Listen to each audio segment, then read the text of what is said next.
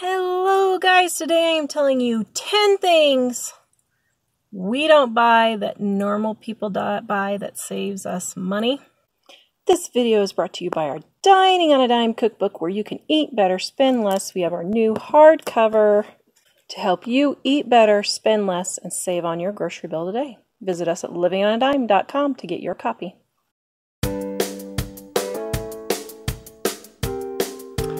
Alright guys, today I'm giving you the 10 things that we don't buy that normal people buy.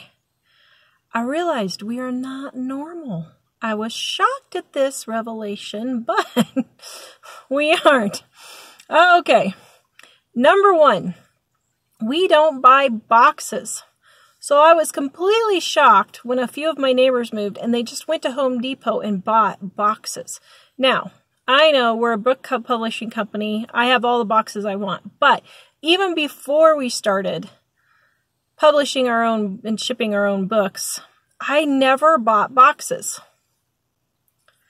What did we use instead? We would go to the grocery store in the morning, right after they have stocked, and the best moving boxes are the banana boxes. Those types of larger boxes with the lids, those are great.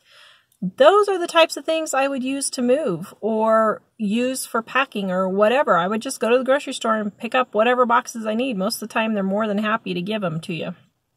So boxes. We don't buy boxes. Number 2, rubber bands. This was Mom's idea, and I realized I don't do that either. I did finally have to break down and buy a package of rubber bands last year maybe, but I've been on my own for what, 35 years almost, something like that, 30 years. And I never bought rubber bands. I just used the rubber bands off of vegetables, or when it came in a package, you would just save the rubber bands. Mom saved the rubber bands, Grandma saved the rubber bands. We just never buy rubber bands. We just always save them. So that's the next thing. To go along with number 1 for the boxes, we never buy bubble wrap. Whenever we move or whatever, I never buy bubble wrap. I just always save the bubble wrap that we have, but mostly I use other things to wrap. I'll use paper, or I'll use towels or clothes if we're moving. If it's shipping it to somebody, I'll reuse newspaper, something like that. But never bought bubble wrap, except I did have to buy it for my business, but on a personal level, never bought bubble wrap at all, ever. Ice cream buckets. Now, this is just sort of buckets type thing.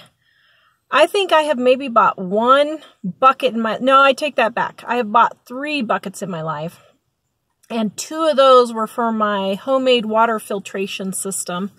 And then the other one, I did finally break down and have to get me a cleaning bucket because I needed a particular kind. But what do we use? You know the big ice cream buckets that have the big gallon of ice cream? I think it's a gallon. Or, yeah, I think it's a gallon of ice cream.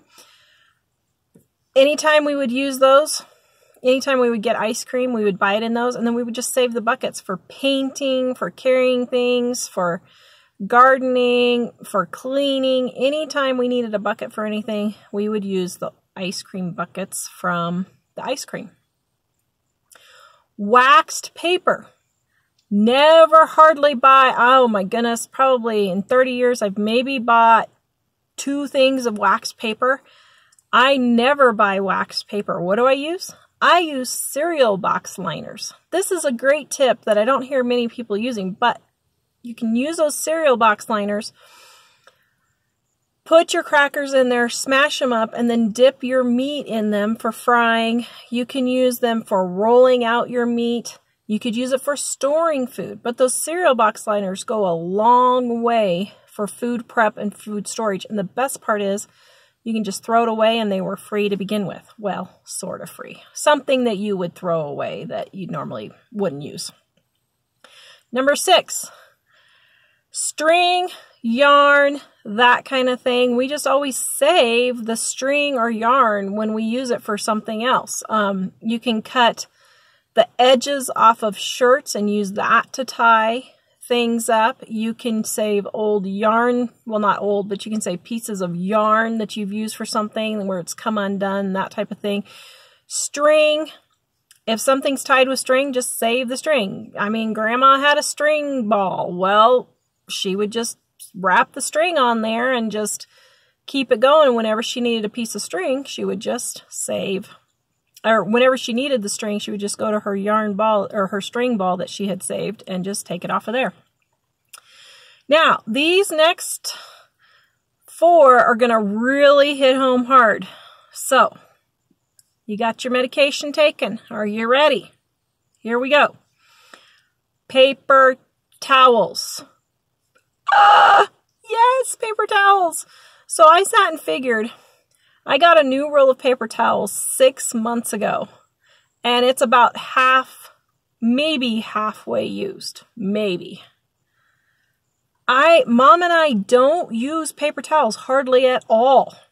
We use cut up rags. If we have t-shirts from the boys or whoever, we'll cut those up into rags. We will use old towels.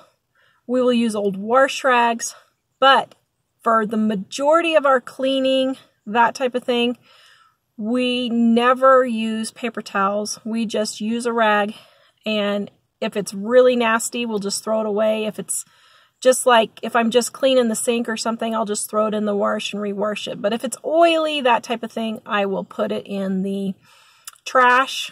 Don't feel guilty about it at all. Reusing something, saving a ton of money. I was shocked when I saw people said that some people said they use a roll of paper towels a day. A day! I couldn't believe it. So paper towels. The next one is... okay. Are you sure you're braced? Clorox wipes. Disinfecting wipes. Wipes of any kind. Now, I did use baby wipes when my kids were little. But, well, when my last 2 kids, for my first 2 kids, I just used wash rags and cloth diapers. But the second 2, I did use baby wipes. But cleaning wipes, I do have Clorox wipes in my house. But I hardly ever use them. A thing of Clorox wipes, once again, will last me a year. I mean, seriously, it'll last me like an entire year. A whole container of Clorox wipes. And we're not talking the big one. We're talking the little one that's like this big. So, Clorox wipes, that's another thing that we don't buy, that we save money on. Once again, we clean with rags and a spray bottle with cleaner, and that's it. And that gets the majority of our cleaning. The next one, dishwasher and laundry pods. You know, the little pods that you just throw in the dishwasher, throw in the laundry. I know. Those things are super convenient. I get it. They're really nice.